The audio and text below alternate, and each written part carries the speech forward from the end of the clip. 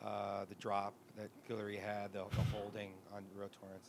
Yeah, unfortunate. Obviously, those are critical plays in the game. But at the end of the day, we got to be more consistent in the second half. You know, we didn't put together a drive. And you're not going to win many football games when you're not converting 3rd and 1s and 4th and 1s.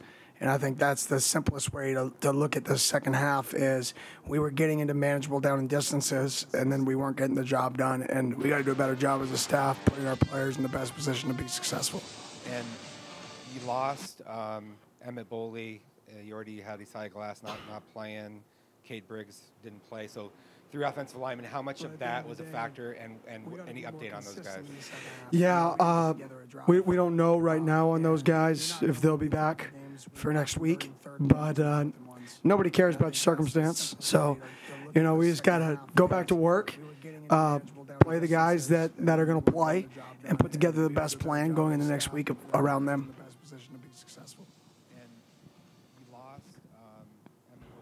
Hey, Kenny.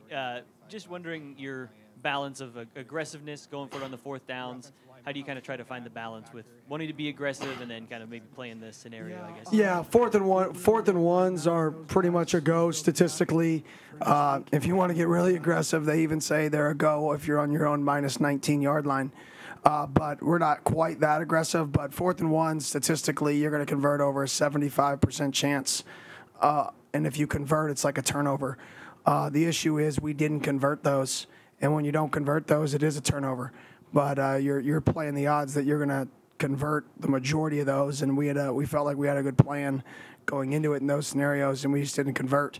And that's the story of the game. If you convert 4th and 1s, I think the game is different. We don't convert 4th and 1s, and the game is how it is. So we got to do better at that. We got to do a better job as a staff, starting with myself, putting our guys in a better position to be successful. How would you evaluate Jaden tonight? I thought, once again, the first half, he came out and played really well. I think in the second half, they took away the deep ball. They backed everybody up, and they challenged us to run the ball, and we still couldn't get into a rhythm running the ball.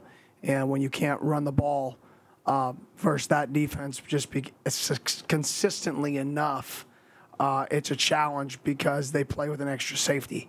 So when he's not in the run fit and he's playing the vertical passing game, you're +1 in the run game.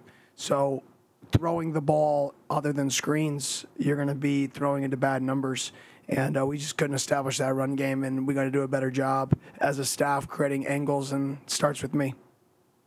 Hi, Coach. Carly Koskovich, Inferno Intel. So you've talked about Jaden's mental strength and maturity. How do you think he showed that tonight, especially towards the end of the game? Yeah, I mean, he showed it tonight. I mean, we're down 9 points at the end of the football game, and he throws a great pass down the sideline and responded there. So, I mean, he went back in the game as a young buck. He didn't cower. He didn't put his head down, and he responded. And that's what this program's about. That's what it's going to be about. We're going to continue to push the guys to respond. That locker room is upset. But like I told the locker room, everybody is rejoicing in the failure. I said that the rest of the world is fired up. I said, we need to respond. We need to come back tomorrow, come back Monday, and get better, learn from your mistakes, and grow. And that's all you can do. And, Coach, I know earlier in the week you said you didn't know if you'd see the 3 quarterbacks, but just the success your defensive line, the front had getting into the backfield early. Do you feel that, that was obviously the corporate of seeing all 3 quarterbacks, and how do you feel the defense just grew from last game to this game? Yeah, our defensive line did a really nice job getting in the backfield. First half, we did a phenomenal job stopping the run. Second half, they leaned on us a little bit, which is unfortunate, and part of that is we couldn't keep our defense off the field. They were playing so many snaps, and, our depth isn't quite where we would like it to be, and they started leaning on us, and it showed. So we got to do a better job on offense, keeping the defense off the field, and then defensively getting off the field in the second half. Hey, Coach Jordan Ham, Sports 360 AZ. How would you assess how the offensive line played, especially after Emmett's injury? Yeah, I thought it was some plays good, some plays bad. I thought our pass protection early in the game, going into the fourth quarter, the last 2 drives were pretty solid.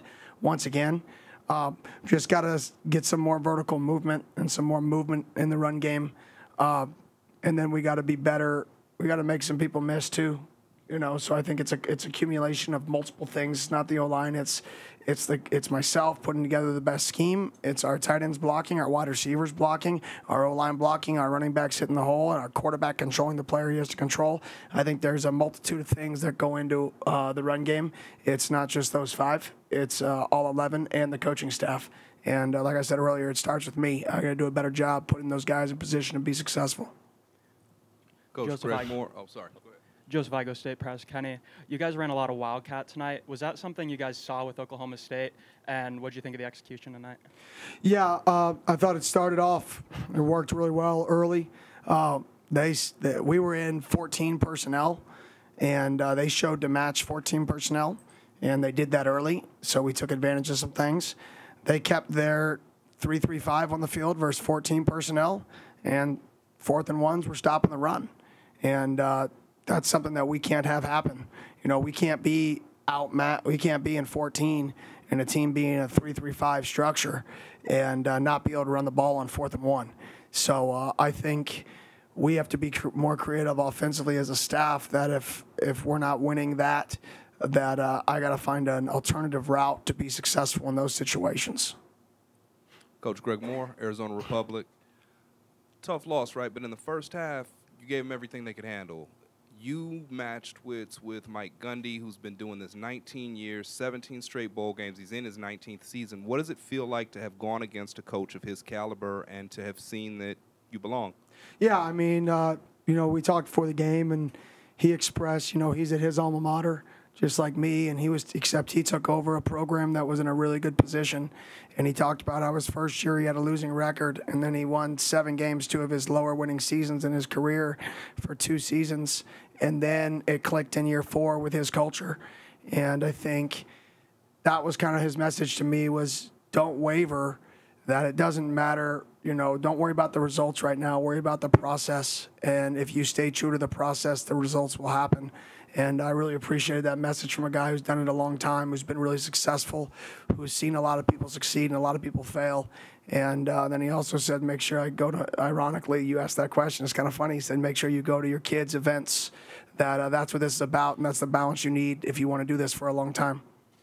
Coach, Sammy Newt, Devil's Digest. You guys have scored 3 points over the second half of the first 2 games. What is the kind of a key that you see to making those second half adjustments a little bit easier? Yeah, there was really, other than them backing up their monster safety to take away the shot, there wasn't a change in a schematic plan. They run what they run. They do what they do. He declares what he's going to be early in terms of what his coverage is going to be, and they stay true to that. So I think we've just got to be able to run the ball better in the second half, and that's pretty much it. We're not establishing drives, and we got to get in rhythm and establish some drives. And then what can you say about B.J. Green's performance tonight? Was a monster up front. Yeah, he's been a phenomenal player for us all fall camp, all spring. He's a great worker. He's got great energy. I'm glad I have him on our team, and I'm glad I get to coach him. Hudson French in the Zone Network. You talked about the 3-3-5 and their monster safety and wanted to do better, but what was the initial game plan going into face a 3 safety look like that? It's kind of unique. Yeah, we knew how we could control them and get them in and out of run fits. So we were pulling them out of run fits with some things. We knew they were going to play trap defense, so we did some things schematically to negate trap coverage to get our hats back, because the whole defensive structure is built to get the ball to the perimeter, right? All the 5 techniques, spill the ball to the edges, spill the ball to the monster who's scraping to the corner, those who trap, and then the safeties who add on if you block their corners. So we were trying to get on the deepest players, and we knew we had a plan to do that. And to be honest, that plan was there. But it's our job to adjust if things aren't working. Even if we think it's the best thing, we have to be more creative to find a way to be successful throughout the entire football game. And I take responsibility for that. Our players are playing their butts off. Our players are playing hard. For the most part, we play disciplined football. I got to do a better job putting them in positions to be successful. Hey, Coach, on the 4th down play there late in the game, just what went into the decision to throw the ball there and to be in the shotgun in that instance? In the last drive? The one that you guys went for it with 6 minutes left. Okay, the 6-minute left one? Yes. That was just the call we had. I didn't know if you were talking about the 4th and 10. We threw the fade with 2:40 left, sorry. But we just had a call. They showed on their old tape that they were a big 2 Tampa, 3 double cloud team in third and mediums. They played a little bit more 4-match because they have better corners here. So that was probably the only thing schematically that was different than what was shown on tape from his prior school and his prior week. Was he pressed his corners more, played more of the 4-match coverage on those down and distances. They got us one on an interception with the safety driving the dig on a third and medium, which didn't show up on tape a lot. Yeah, I mean, it was just part of the plan. So we had an opportunity and just didn't take advantage of it. Hey, Coach. Caleb Campetto, Devil's Digest. You talk about, Oklahoma State taking away that deep ball threat and kind of the lack of run game, but we did see a lot of screens in the second half. Is that just part of the kind of your adjustment to try to spread the field to set up that run game a little bit better? Yeah, that was just the compliment. When you're getting trap defense and you're getting everybody deep in the middle of the field, there's a cavity in there to throw intermediate screens. So we tried to hit a few intermediate screens. We hit them in the first half. We hit them in the second half. We were close to really hitting a few that got out. None of them really got out, but we were close to hitting a few that got out. But that was really what they were giving us, was run game and intermediate passing game and screens, and took away the shot game. Smart by them. Forced us to run the football. Doug Franz, DougFranzUnplugged.com. Coach, I'm over here. The opposing defense offsides on a PAT. Standard Dillingham protocol, you're always going to take a point off the board and go for it, or just something you know about Oklahoma State? No, we had a really good going into the game plan. They always sub big people when we went big people. So we loved our game plan on 4th and 1, ironically. And it showed up in the first drive with Scat, lined up in Wildcat multiple times, scored, right? So we knew if we got to 4th and if we could get a 1.5, in today's game of kickoffs, a 5-yard in addition to kicking off doesn't really give you an advantage because you kick the ball out the end zone anyways. So there's no advantage, but gaining a point, going from the 1.5, right, you should take advantage of that, especially when you feel like you have a good plan, and obviously it worked there. But later in the game, like I said, they stayed in little people, and we just didn't move them enough. Kenny, Scat and Brooks can break tackles and their assignments down. Brown had the fumble on his one carry, didn't get back in. Tevin White didn't play until the end of the game. The athleticism at running back, how much of a factor do you think that is in a game like this? Yeah, I think it's huge. I mean, I think we need to get Tevin a little more involved just with his ability to break one. Right now, we're not breaking any. But I think both those backs that, played well tonight, I think there was a few that we'd like to have back. Where we just got tripped up, but I think both those guys played well. But the thing that we really need to focus on as a team is, responding still. Too many times we're still complaining, right? And it starts with me.